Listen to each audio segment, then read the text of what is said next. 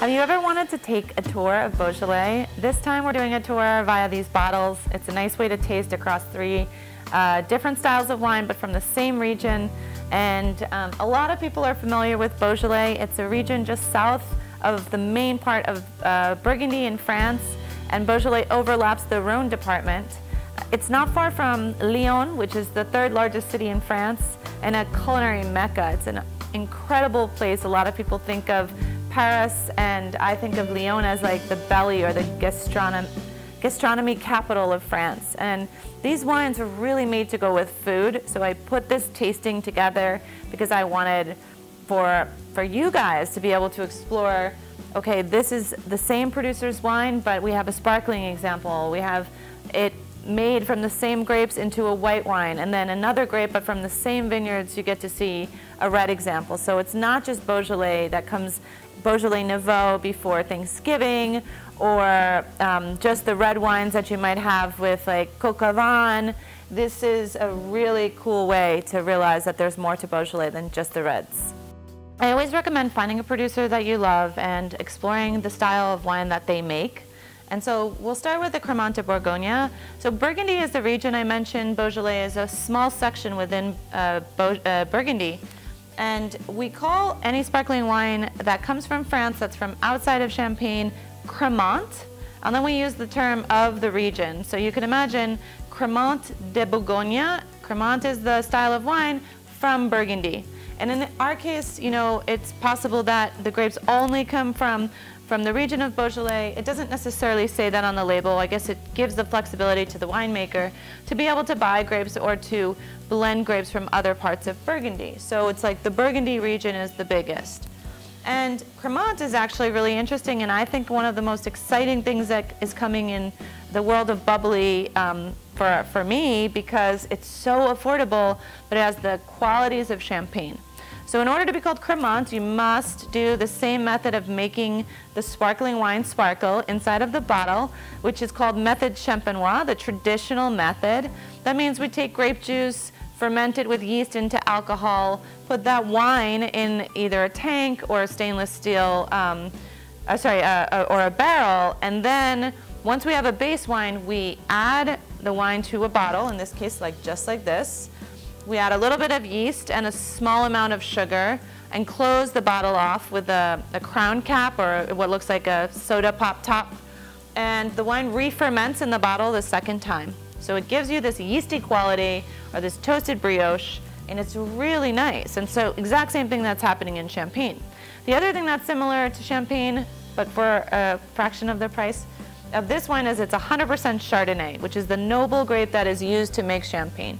So what we have is a really fine mousse, meaning like the bubbles are small and tight and precise. And then we have the Chardonnay characteristics. If you know Chardonnay from drinking white wine, you'll find apples and pear and orchard fruit.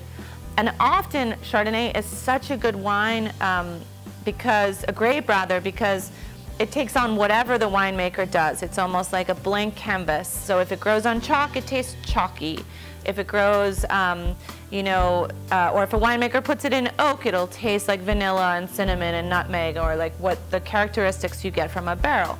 So you can imagine a really great, precise, clean style of Chardonnay when it's made into sparkling. And so we'll take a sip. Oh my God, so good. We often use like things that feel sweet or feel like almost brunchy, right? Like brioche or croissants or baked bread as characteristics or descriptors for Champagne. And the reason is, or Cremant even, the reason is, imagine that yeast that I told you I put in the bottle. After they do their job of eating the sugar, they start breaking down and they have no more food, if you will.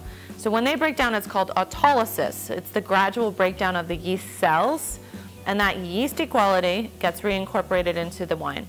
So in this case, Cremant, it's a minimum aging of 9 months, sur lie, which means that wine rested with those spent yeast cells. You can call them dead yeast cells, but I think spent sounds better.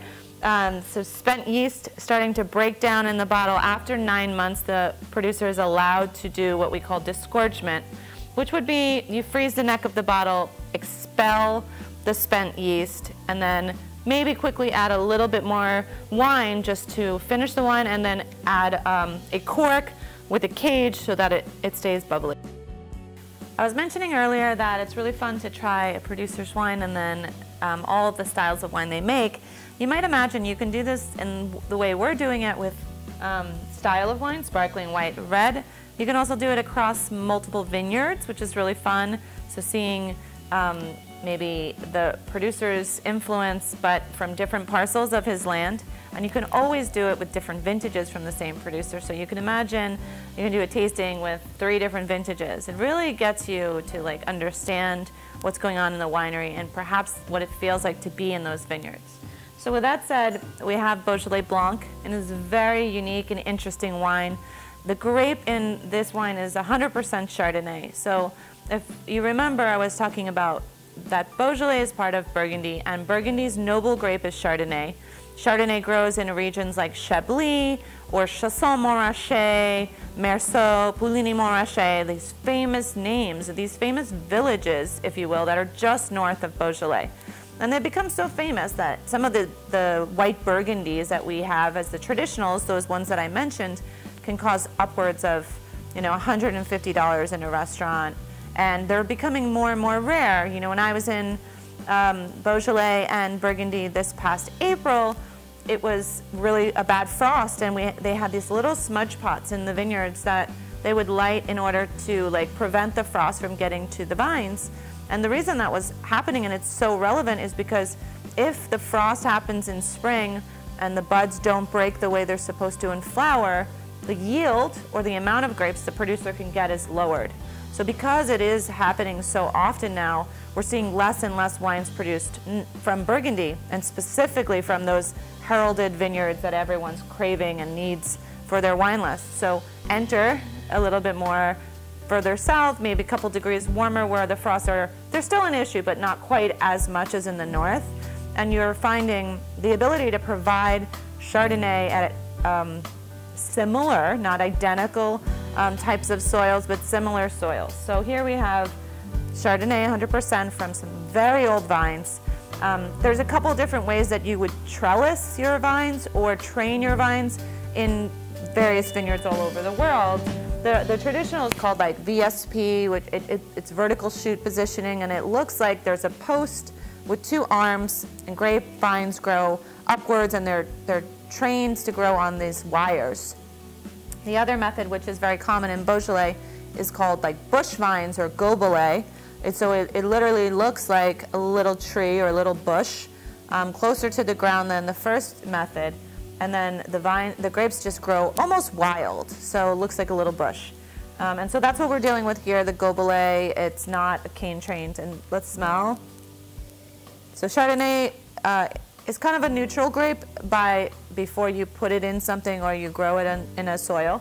Here you have those like subtle qualities of citrus, like lemon, apple blossom, maybe like just a little bit of saline. Sometimes we talk about saline in a wine, it means like a saltiness. So you can almost feel like this area was once like a seabed, and there's probably some sort of seashells in the soil, more so in the northern, in Chablis, but you do get that salinity in this wine as well. And when you're smelling it, it smells like there's no oak. So I don't smell the vanilla, the cinnamon, the nutmeg. This is a wine that's aged in stainless steel. It's just like completely fresh. Really makes your mouth salivate. So you feel like, wow, I want another sip. And really, wines that have higher levels of acidity or make your mouth salivate make you crave food. So here you are like getting hungry while watching the video. Then the typical Chardonnay texture comes in where it's a little bit round. So it's almost like that perfect lemon yogurt with like just grating some citrus on it. So you can imagine you have the juxtaposition of something a little bit creamy and a little bit fresh, and what sometimes sommeliers call linear. It means like it just kind of like finishes very crisp, if you will. Gamay, you may or may not have heard of it. It's, I would say, Pinot Noir's cousin. I mean, not literally, they're related, but just that they often are found together. and they have similar qualities in terms of maybe their texture or the lack of tannins, but they're their own grapes and they have their own flavors. And Gamay was a grape that grew in the rest of the northern parts of Burgundy, and then somehow it kind of like migrated south, which is to say it is better grown in these granite soils that you find in Beaujolais rather than the limestone soils that you find in the north. And so maybe they grew it there, and then they said, you know what, it's not as good here as it tastes. The flavor is more intense in the south, so like by nature they kind of migrated south. But at any rate, Gamay, what is it? It's a red skin grape. It often looks like a little darker, less opaque, less transparent than Pinot Noir, so maybe a touch more opaque. And what I'm referencing is the ability to read through the wine. So Gamay also often is done in a carbonic style, which means that they'll take these entire clusters of grapes, leave them on the stem, and they'll throw these clusters, whole cluster, into a fermentation tank. When I say carbonic, what they do is they close the top of a tank, and the clusters basically, because of carbon dioxide, they explode. So if you remember, the formula for making wine says take grapes, sugar, add yeast, you'll get alcohol, and you'll get carbon dioxide. So if you trap the carbon dioxide, like what I'm describing, carbonic maceration, then you'll get this burst of the berries, and you'll get a darker color, but the aroma is really important for carbonic maceration. And so sometimes when you make that style of wine, you'll find it to be very fruity. It'll smell fresh. It'll smell like just picked grapes. So the carbonic maceration is something you could look for as we kind of describe it sometimes as like a tutti frutti, like almost like banana. And so that's one style of making Beaujolais. And it's common with the grape Gamay. It does well in that method. But not all Beaujolais is made that way. You can have as well in Beaujolais a hierarchy of rating vineyards and villages, I should say, rather. So you can have, okay, this wine comes from Beaujolais, and it's just from all over the region. Then you can have what we call cru Beaujolais. Cru Beaujolais are these 10 different little villages that are higher rated than the rest of the villages. So there's things like Fleury, Saint-Amour, Rigny. One of the most famous is Bourgogne. And so imagine like little towns within Beaujolais that maybe have better sun exposure, have better soils, so they rated them higher. You will pay more money for those kind of crus. They're more age-worthy. Those are starting to get into more serious styles of the Gamay grape. And then we have something in the middle, which is called Beaujolais Village, where here you can blend all different villages into this wine. You have old vines, so you get kind of that balance between you have to wait for it, and it's so fresh and fruity that you must drink it right away. And I feel that Gamay is like, literally there's no one that won't like it, because when you take a sip, it's fresh. It has floral qualities, maybe like violets, and it's lots of red fruit, similar to Pinot Noir, cherry, cranberry, very tart, and the tannins are there, but they're not aggressive. So what I mean by that is Pinot Noir is in terms of tannin, it's very low in tannin. It feels like silk on your palate. If you think about Cabernet Sauvignon, has a lot of tannins, so it makes your mouth dry. It feels dusty.